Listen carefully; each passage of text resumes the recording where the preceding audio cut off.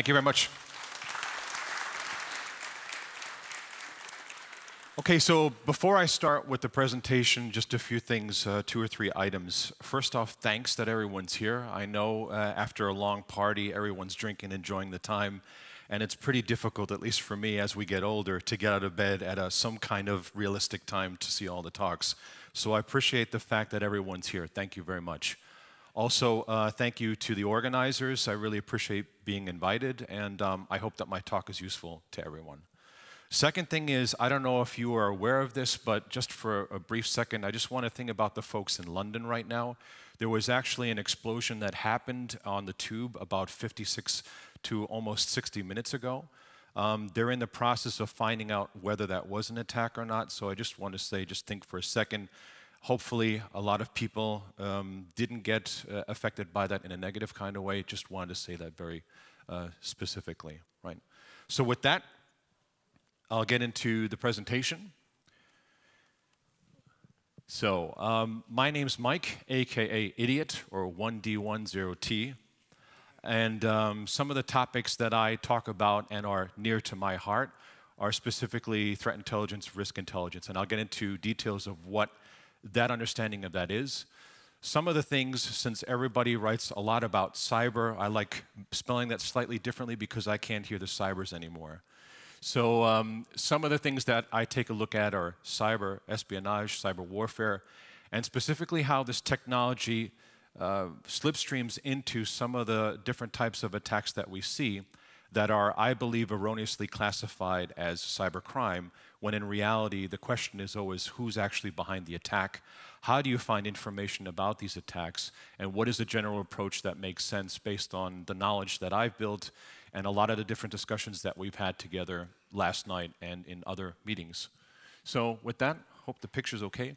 I think that's a great picture of me. It looks really good, right? So,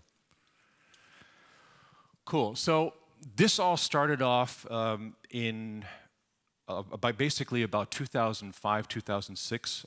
I was in the security field for a specific amount of time for commercial companies, did a lot of different implementations of IDS, IPS, SIEM solutions, etc. And I kept on asking myself the question, there's got to be a better way of collecting information, making it actionable for us, and also turning that into specific intelligence so that we can basically get an idea of what and how attacks are done, and specifically and proactively use this to defend systems. And after working for different antivirus companies and security companies, which I am grateful for, and doing 20 years of implementations, you think that, or you allow yourself the arrogance to say, well, maybe we can do this slightly better than what we're doing right now because it doesn't work, right? So the second thing is I started working with friends, some of which are here and presented yesterday, about taking a look at different types of breach information, how this information can be linked to attacks after an initial breach, and trying to find out how we can understand how these breaches lead to different attacks that lead to even other types of attacks, and if they're nation states, if they're groups coordinated with this, and how do we find this out and prove that evidence, right? So very quickly, a lot of the solutions that I saw out there, I came to the conclusion that they promised a lot of things, but they didn't really deliver on some of the initial items that they were promising to their customers, right? So then I started to dig a little bit deeper into finding out, well, how do we classify things? What is the difference between threat intelligence and risk intelligence? And I like using pictures to do that, so just bear with me. So let's start off with a picture. And this is an awesome picture because it shows, in a simple way, threat or risk intelligence, depending on what your filters are and how we interpret this. So I would love to ask someone in the audience if you think this is threat or risk, but should I ask someone? Is someone awake? Anybody want to volunteer? It's both. Cool, yeah, in a way, yeah. It could be interpreted as both, correct. So what do we see in the picture? We see a guy that has the awesome picture of his life. While he's focusing on this awesome picture, he doesn't know that an animal is rushing towards him, and if he doesn't react very quickly, this will end badly, right? So some of the associations that I use in regards to the technology for threat intelligence and risk intelligence, For me, this is kind of a perfect example of what threat intelligence is, right? So we have a situation where we don't have the correct awareness of what's actually going on in our environment. And while we're trying to find out these different indicators or compromise or all these different types of data, we don't recognize that we don't even have time to react. We have to react in like a second, right? And I think that's a fantastic synopsis for taking a look at threat intelligence. So here, threats are in the present, they are about to happen or are happening, and we see that in the picture, right? So there's specific indicators of an attack, IPs, different types of breach information, that kind of stuff. But the big issue with that is that it's already happening or it has already happened. So I don't know if anybody is involved in incident response, but incident response is probably one of the most chaotic types of situations that you're in. Somebody's attacking your infrastructure, you're trying to collect data in a way, shape, or form that makes sense, and you're trying to defend systems, shut down stuff, so that the actual attacker doesn't go any further or deeper into other systems, right? And very often, more than not, when I look at different customers from my side, a lot of the things that we realize is that since we don't have that much time, we make a lot of errors, right? So another thing that with with threats, we have structured types of data. So we have kind of an idea of what kind of things that we're looking at. We kind of have an idea of where we need to look for these things, and that makes it slightly easier, although we don't have that much time. So let's take another picture, and then the question again for someone else, not you. Is this a risk or is this a threat? Someone. Excuse me? Risk, right. So the cool thing about this picture, again, is it's a perfect synopsis of the difference of risk intelligence and threat intelligence, because here we have a situation where we're looking at a bridge, we're looking at different items within the environment, and each one of these areas or inputs in an unstructured way can lead to an actual threat. That means if we're standing too close over here on the edge, we'll obviously fall off into the water. If we cross the bridge, there could be planks in the middle of the bridge that have holes in them. We fall down into the water. Obviously, if we keep on going, we'll fall into the water as well, right? So the difference here is we have different types of inputs. We have different types of characteristics that we collect. And this is, again, a perfect example in my mind of what risk intelligence is. So we have different things that could be a threat, depending on how we interpret them. And we have different areas that could lead to these threats, right? Perfect example. So if we dig a little bit deeper into that picture and then take a look at that, then risks leverage potential threats that can use exploits from a technical perspective, right? Exploit of loose rocks, exploit of basically the boards are defective or have holes in them, etc. Risks can happen, but they're not in process, right? So since we didn't actually cross the bridge yet, they're not a threat. Right? But when we do cross the bridge, they can become a threat. It depends on different things, right? So then usually precursor to threats and attacks, because things can happen. And more often than not, they're unstructured, right? So we don't really always know where to look for these things. And from a technical perspective, this is fantastic about a lot of these things that companies are selling in the market, about breached accounts, about information that they think is the bleeding edge threat intelligence. Besides the fact that it's actually risk intelligence and not threat intelligence, and they don't really know what they're looking for, they can't really qualify and guarantee that the information they have is up to date. So pretty good examples of that. It's also difficult. When you're trying to find risks, there's so many potentialities, and that leads us to the next point. You're actually thinking about probabilities of something that can or cannot happen, right? So when you guys talk to some companies and they talk about algorithms or proprietary algorithms, think about Thomas Bayes. I believe 1759 or 1758, he created the Bayesian algorithms, which is the basis for probabilities and also for neural networks after that, right? So it's open source mathematics, it's not proprietary. So when we compare these two, threats are happening, are about to happen. Threats collect data chaotically, but are known. Risks may happen, A or B or C, etc. Risk data collection can be unstructured, so we have to interpret that, which is a pro and a con. Every time we interpret something, it depends on who interprets what we're looking at, right? So it's very subjective. When we try to release ourselves from that subjectivity, then the types of data that we collect will make more sense and we may not forget something, right? So it's a potential risk there as well. So risks require hunting, knowing what you're looking for, and thousands of hours of analysis. Can anyone agree with that? Anyone do that? Yeah?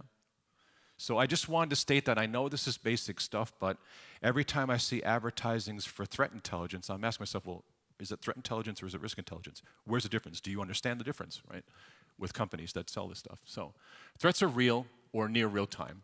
Risks are potential futures, and there we talked about the probabilities, right? So the next question is then, if we take a look at that stuff, how do we actually analyze data? So the assumption is deduction. It's based on the different inputs that we see, understanding something. We're assuming that if we see this, that, and that, and that will happen, based on history, based on the data sets that we have, right? The second thing is we're looking at principles and standards that everyone can understand and can communicate, forensic science.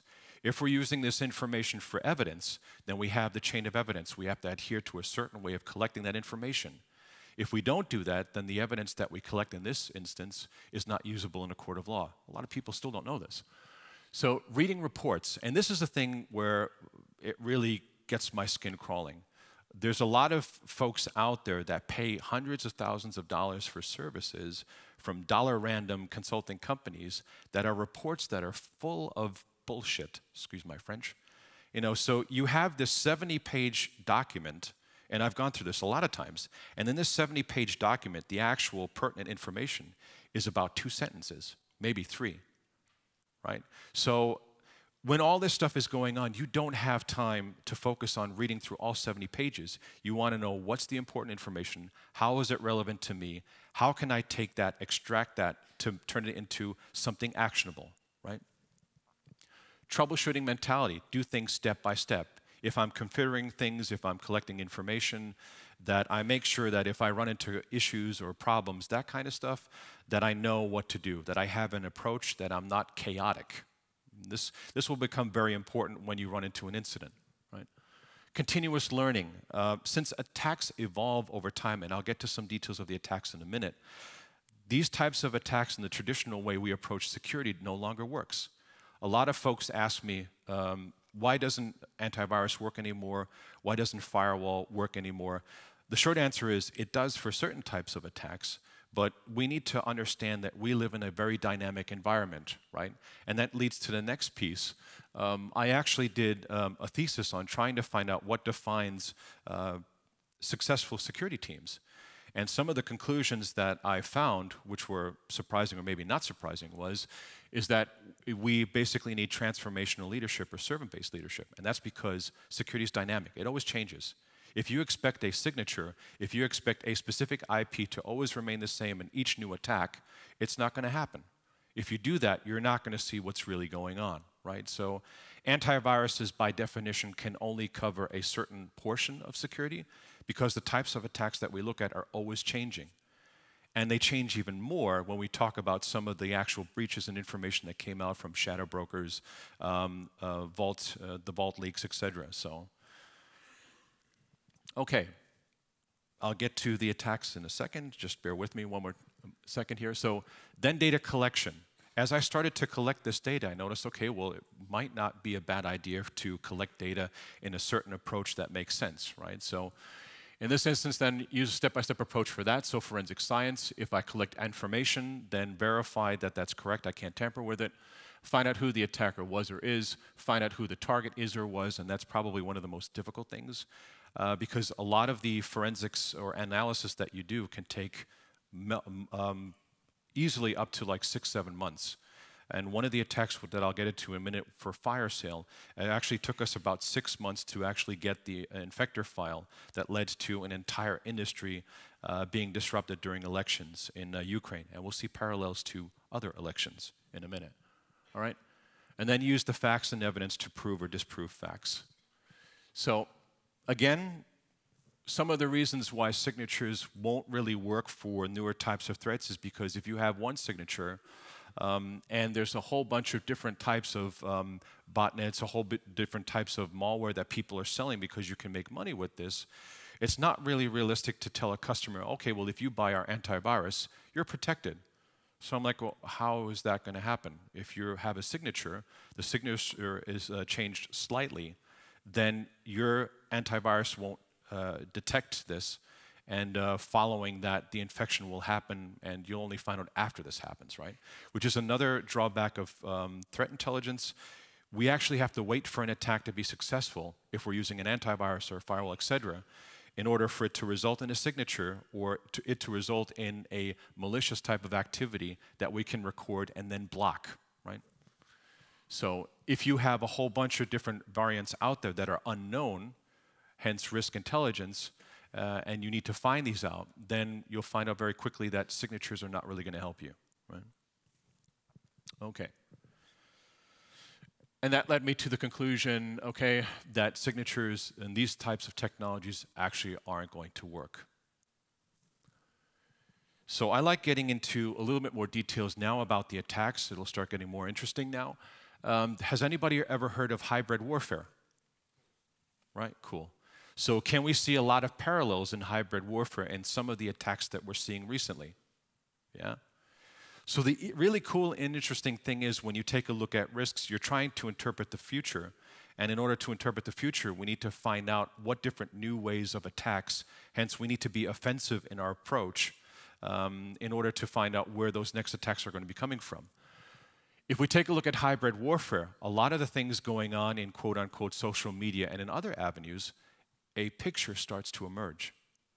But when we take actual attacks over a certain period of time, compare that to this theoretical stuff, and take a look at the practicality, an even more interesting picture comes up, right? So some of the things on the bottom, information warfare and propaganda.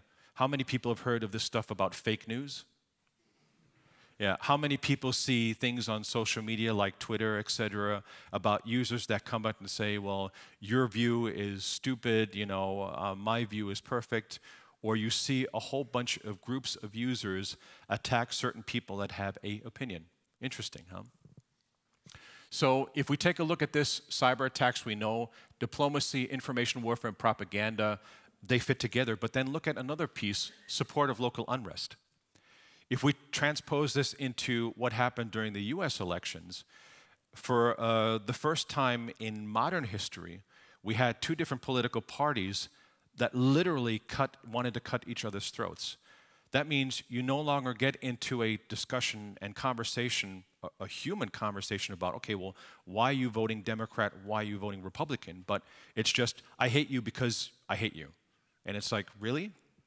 If you think about this as a risk, you can start to see a trend, right?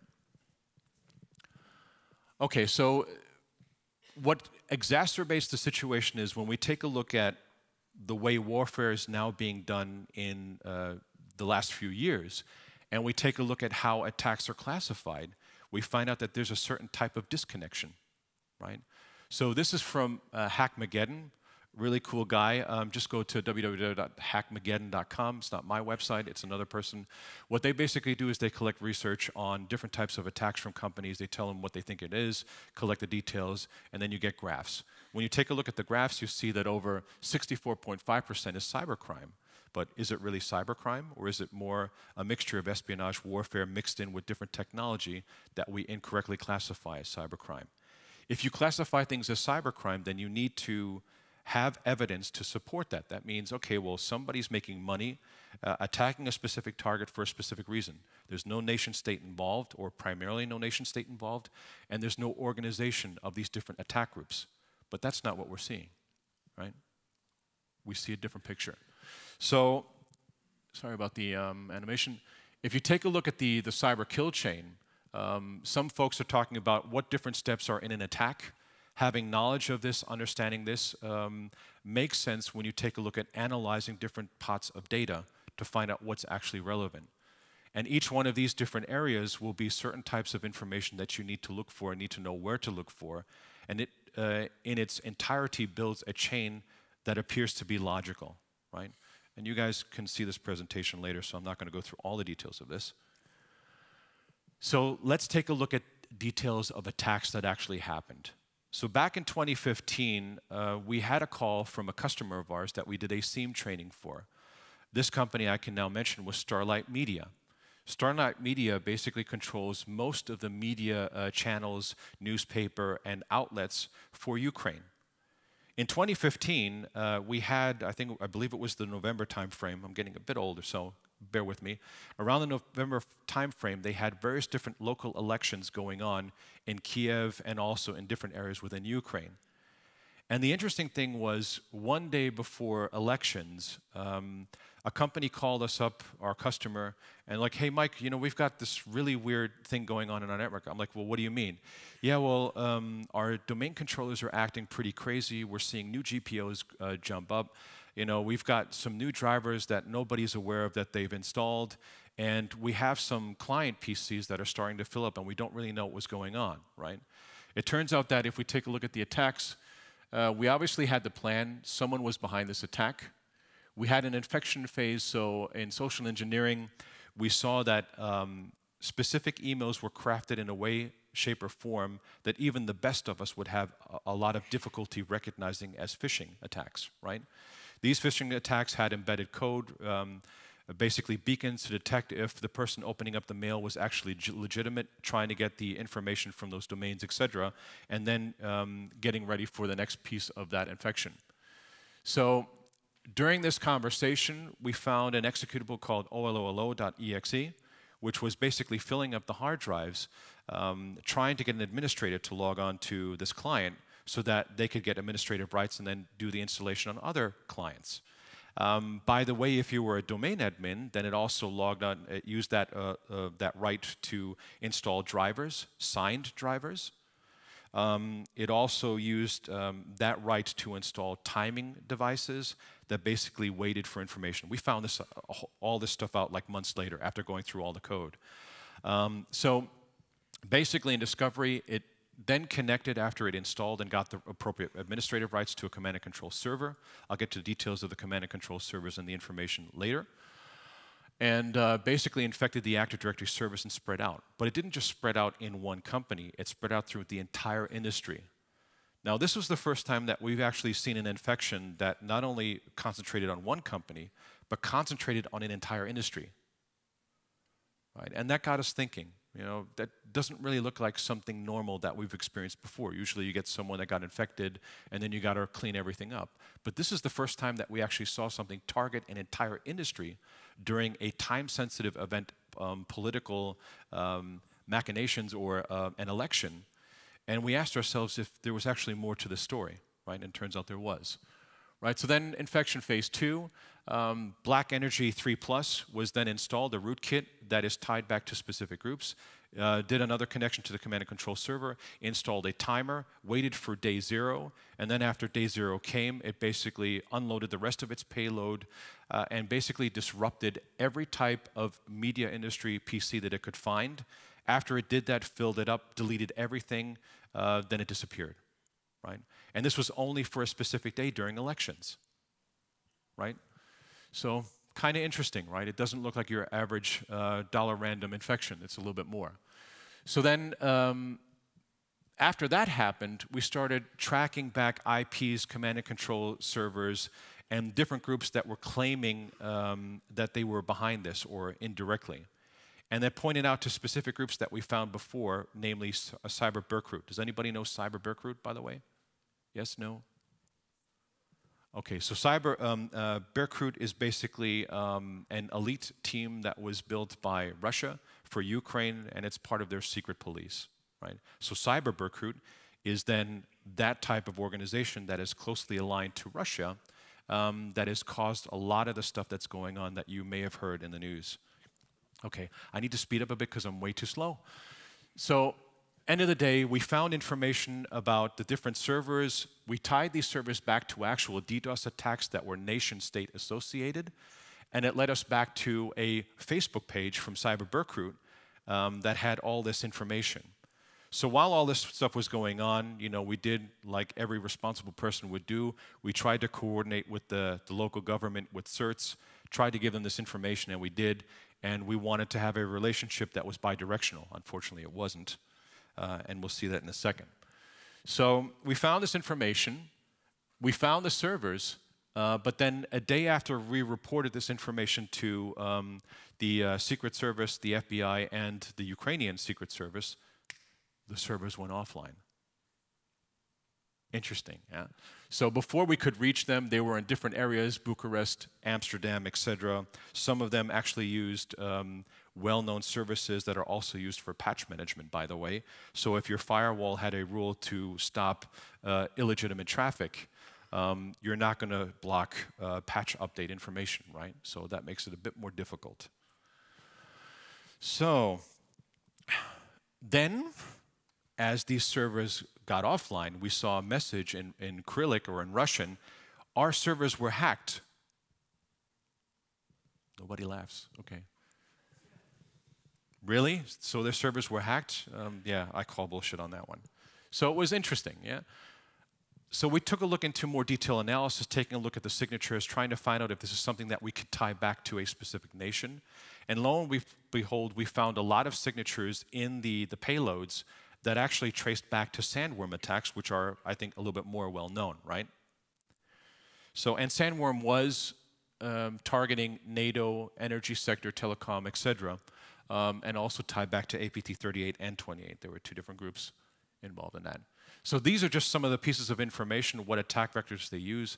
I have to speed up a bit because I don't want to block you guys from having lunch, right? So what happened after that? Then I think some of this is known. We communicated with the CERTs. They sat on the information for almost a month. They didn't do anything. About a month later, the airport was attacked in Ukraine. After that, power grid attack #1, all using similar exploits with signatures that we traced back from the original attacks. We told these guys back then that this was a POC and that more was going to happen, right? So after this happened, European attacks, then we found some interesting parallels to the US DNC and co, political parties. So we started to ask ourselves if this could indeed be something that we could trace back to Cyber Berkut and the groups aligned with that. And then this is some of the information that we found on that. So attack on US elections, I talked about this a little bit before. Here's just the timeline of some of the events. So we have a lot of similarities, which was interesting, but I'll let you guys make your own assumptions on what that actually means. So we had cyber heroes as proxies that were used to an extent. I don't want to say which groups, I don't want to make any political statements, but it was interesting that some well-known groups that were supposed to be for democracy and freedom were actually being used as proxies to leverage different types of attacks on people that were critical of a specific person. Again, you make up your mind about that. I'm not going to tell you what to think. Right? Another thing here, discovery, multiple voter databases were breached. And I'm talking about not only all the addresses and everything else in 2016, some of them were in 2015, and you can verify that with your data set. We also saw driver's licenses with pictures, everything. You had everything you needed to create a persona to register as a voter and then vote for a specific person. I thought that was kind of scary, you know, and I said this. And it was not really successful because I had a whole bunch of different Twitter attackers converge on me, like the mother of all attacks. So it was interesting. Not. Yeah.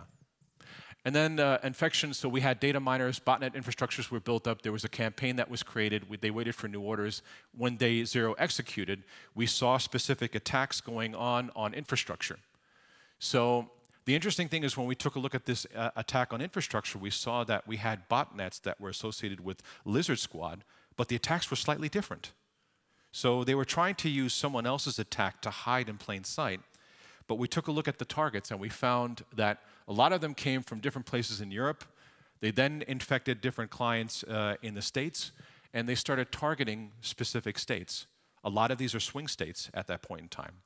And the communications on these different states, they were the target of that attack. Not companies, not people, but communications. We found that interesting. There's got to be a reason for that, right?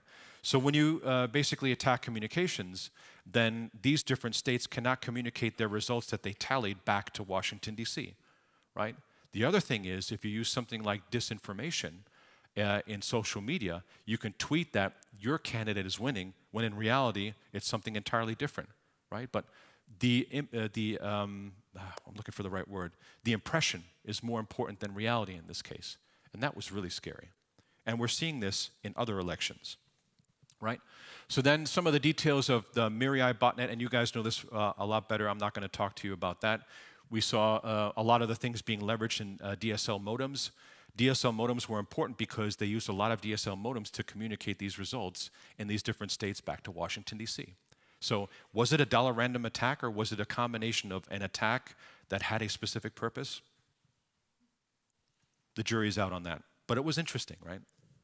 So millions of people got infected with that. These are just some of the numbers from Shodan, but I'm a bit careful with Shodan because not all the information is always up to date. This is the reason why I have my own sensors to collect this type of information. But it's a good example of some of the effects of that. They all communicated on port 7547 CWMP, which is the management port for DSL modems, right? But I think you guys all know that. Okay, the other thing is that in social media, we saw a little bit of a change. We saw a whole bunch of different hashtags that we were starting to collect, doing probabilistic analysis on. Are they attackers? Are they real people? Are they not real people or personas? And we found out in a lot of cases they weren't even real people. We found out in some cases when we actually managed to get the location and the IPs that they traced back to St. Petersburg and to some other places, which was interesting, right? Some of the other stuff that we found was, well, that I won't go into. We saw a lot of this stuff before in other attacks. CyberBurkert used DDoS. They used the Black Energy rootkit for that. And we saw a lot of different similarities, right? We also saw a good combination of phishing campaigns, et cetera, which led us to believe that maybe it was the same group, right? So then with Twitter, we tried to compare it with the stuff that we knew about Fancy Bear, and we tried to come to a conclusion of, you know, it's time for us to do some more detailed analysis to find out what's really behind this, right? So this is a picture that I made back in, I think it was 2014, just talking to people about academic research. And part of the academic research was trying to prove how easy it is to use social media to infect different clients and to build your own pseudo network. What a lot of people don't know when we talk about social media is there's lawful interception tools out there that actually do this very professionally, right? And when you transpose this type of technology, that's a very simplistic way of doing that, you can dedicate campaigns, you can create hundreds of thousands of pseudo users, and then you can tell these users to tweet certain things that are basically standard messages, right? And if you do that, you can drown out a lot of the opinions of actual people, which is a tool that you can use in that type of warfare, right? So then we asked ourselves, was something else going to happen? We said yes. We told this to everyone that would listen to us and wouldn't listen to us. It was still a POC. These attacks were evolving. The technology and code were evolving. And they were getting a lot more organized in the way they did these attacks.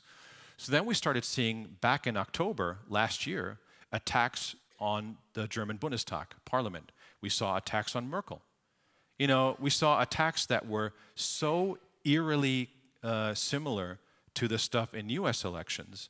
You know, I went to different entities and I told them, guys, you guys need to be careful. Something's going on. Now would be the great time to start doing something about this, right? We'll see if they did that. I think the elections are coming up in 2 weeks, right? So we'll see if they did their job or not. We're trying to do everything we can. So what we also did was, it led me to build up a way, shape, and form to start looking at Twitter to try to find out where these different hashtags are coming from, these different types of groups, so I could track where these users are coming from. Part of the reason was personal because I just got fed up with people attacking me for saying something. The second thing was I wanted to try to provide evidence to say that these things were going on in a scale that no one had previously seen before. I mean, literally after elections, the US elections, hundreds of Twitter users just disappeared. That's not normal, right? And we're seeing the same type of activity.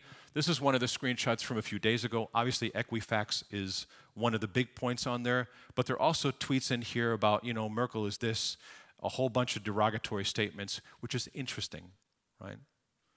So with that, let me just make sure I have some more time.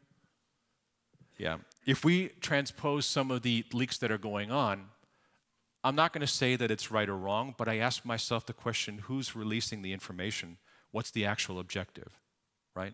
So This is not a political statement. This is just an analyst statement. I don't know, but yeah. And these are just some of the attacks that happen on my website every day. So a lot of these things I trace back to networks like Baidu, Yandex, etc. So does anyone know Yandex and Baidu, where they come from? Yeah. So I use a lot of this stuff. My website is honeypots as well. So every time someone attacks my website, I collect the information, I put it into my data repository, and I start crunching the numbers. Have I seen these IPs and other attacks before? And I have. So I'm not going to talk about products, so if anyone's interested in that later, we can talk about that. Okay. The other thing is, then we saw other attacks like the SMB attacks that were also well known, WannaCry, blah, blah, blah.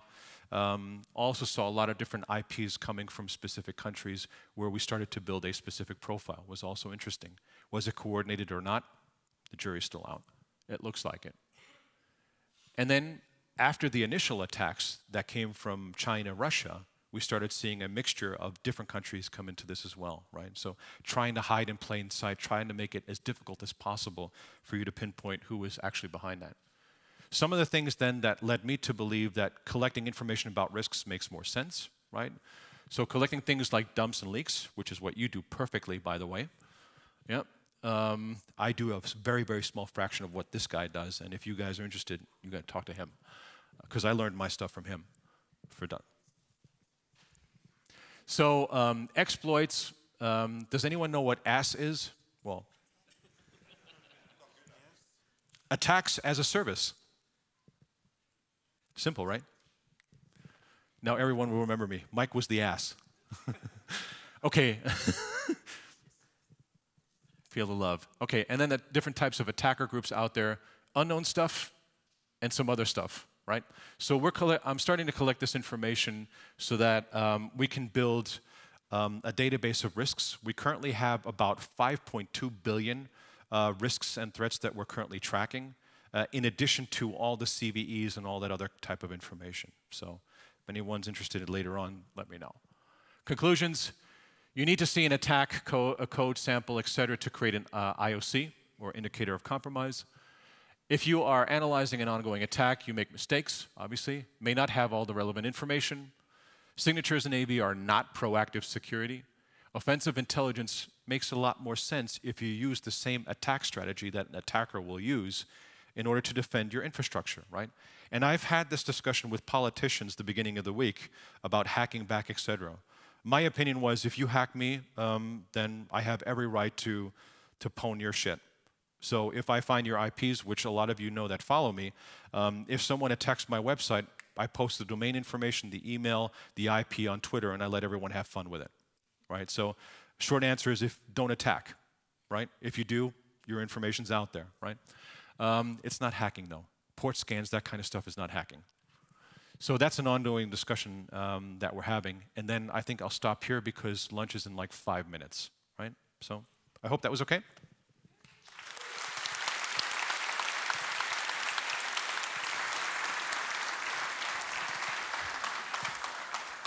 And that means, of course, that you have 5 minutes for questions.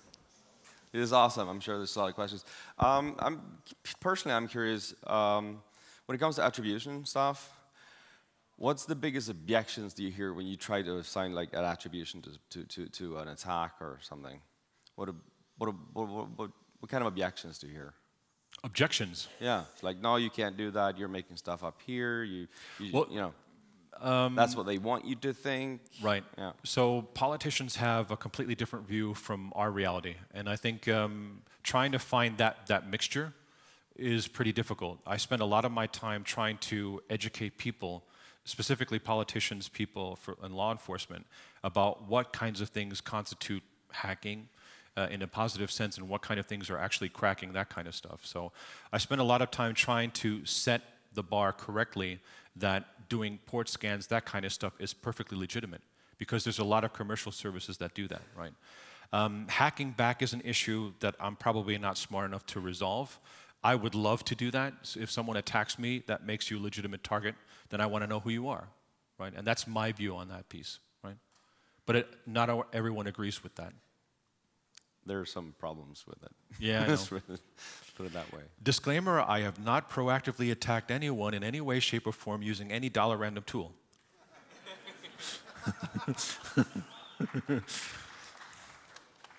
Awesome. Questions from the audience. Get your hands up. We're going to sit here for 5 minutes anyway.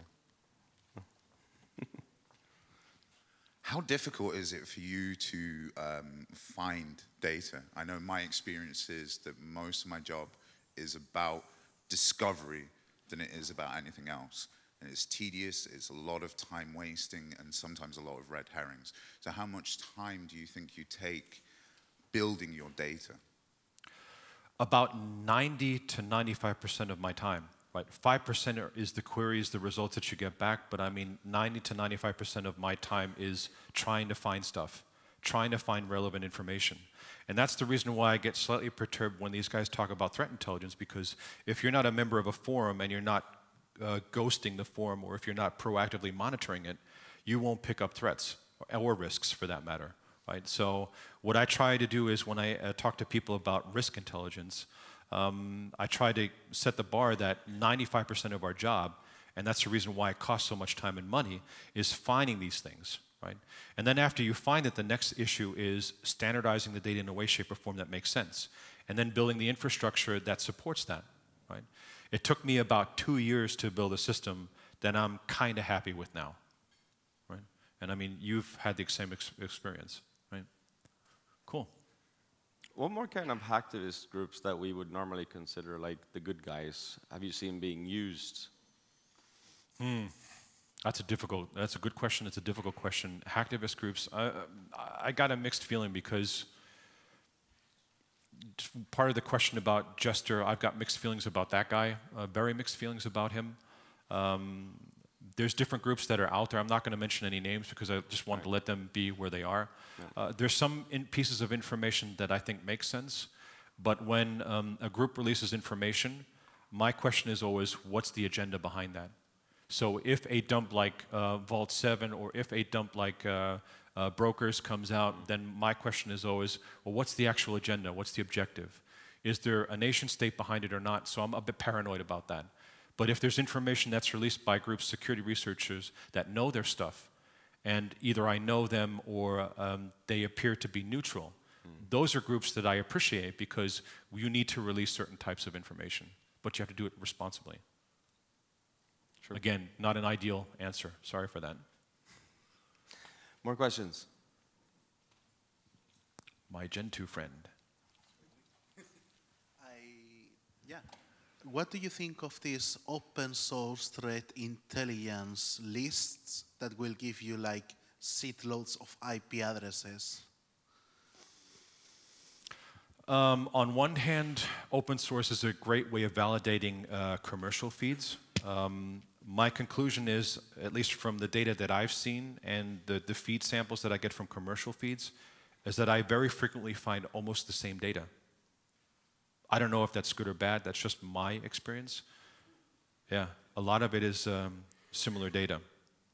So since I've come to that conclusion, I've started building my own list. So if I can use open source, I reference it and I use that. I tend to not take any commercial feeds whatsoever. But that's my opinion, that's my choice, right? I don't know if that answers your question. So open source, cool. I use open source too. And if I reference someone's material, I'll credit them. Yeah, okay. How much of the data, how much of the sources do you see that are coming from like Onion exit nodes? Well, there's 4 or 5 different sites that I use to correlate information about Tor exit nodes, but a lot of the stuff I'm concentrating on is more of DNS information. So I do a lot with DNS.